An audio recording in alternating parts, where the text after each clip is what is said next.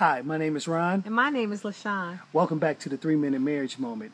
Well, this week we got a good question, a continuation from almost last week, but we had something, a little twist to put in there. Yeah, last week we talked about communication being the number one issue in a couple's relationship. Today we want to talk about what we found out to be the number 2 issue, which is selfishness. She done hit the nail on the head. And it's amazing how there are so many selfish people in a relationship. People are always talking about me, myself, and I, but not about us no more.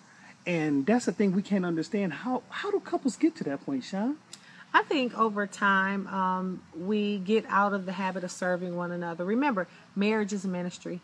It is an opportunity to serve one another with your gifts, your talents, your possessions, your body, and all of your treasures, and we agreed to forsake all others and share with one another. But somewhere, just a little bit in the marriage, that record changes. And we begin to think about me. And the sad part about that is we started saying about, well, what about me at the job? What about me at the house? I'm taking care of the household. I've been doing this. Matter of fact, I've been cheated out from going to school. I've been cheated out from doing this. The regrets. Yes. When you think about the sacrifices that you've made to choose your mate and to build a family and wealth or whatever it is you're trying to do together, sometimes we end up regretting that, and now it becomes the spouse's fault, and we just begin to talk about us. I remember 6 weeks into our marriage, waking up late and trying to get ready for the next day, and I asked my husband to help me get breakfast and everything ready, and he's like, "Oh, I'm fine. I don't need lunch."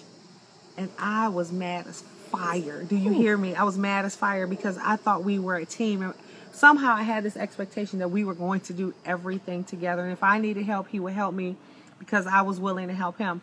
Well, it wasn't the case. And after that, I really began to cry. And I said, what did I get myself into? I'm an only child. So naturally, I'm, more self-centered. I'll be totally honest with you. Yeah, as you heard, she said only child. See, only child carries a lot of selfishness. They tend to want themselves to be taken care of. They want this to be theirs, that to be theirs. Well, you used to having stuff yourself. I know, but she has gotten better, praise God.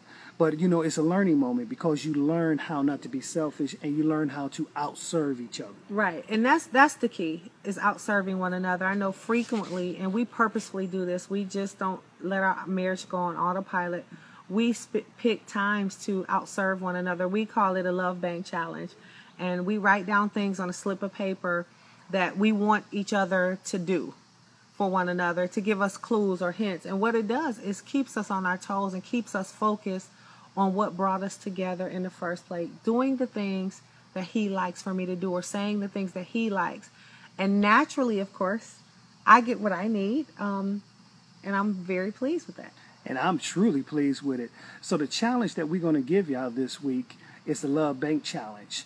For those married couples. Sorry, singles, but this is just for the married couples this week.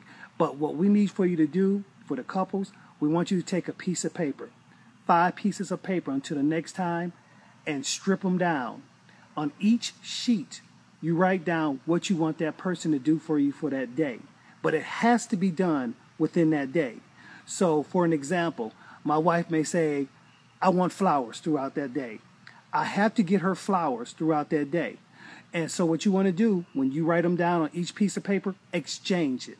But hear me what I'm about to say now. Do not look at them. This is a surprise for each other. It almost kind of reminds you of a raffle. You have one item or one thing that you want to do for your spouse to do for you, and you need 5 sheets, right? 5 sheets.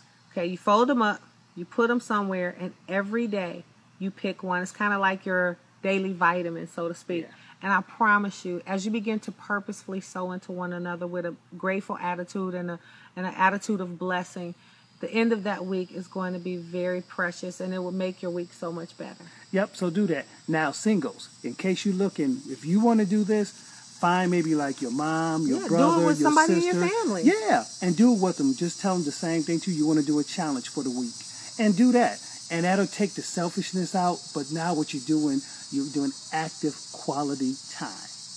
Well, thank you so much for listening to us, and we will get back with you, or you can hit us back on www.songsofsolomonri.com or on Facebook at Songs of Solomon Relationship Institute. Also, if you're in the Detroit area, you want to join us this weekend, August the 15th, you can join us at Sportway of Westland, which is a entertainment complex. And we'll love to see you there. It's for engaged couples, dating couples. Just join us this weekend. God bless. So come on out. God bless you. We love you. Peace out. Peace out.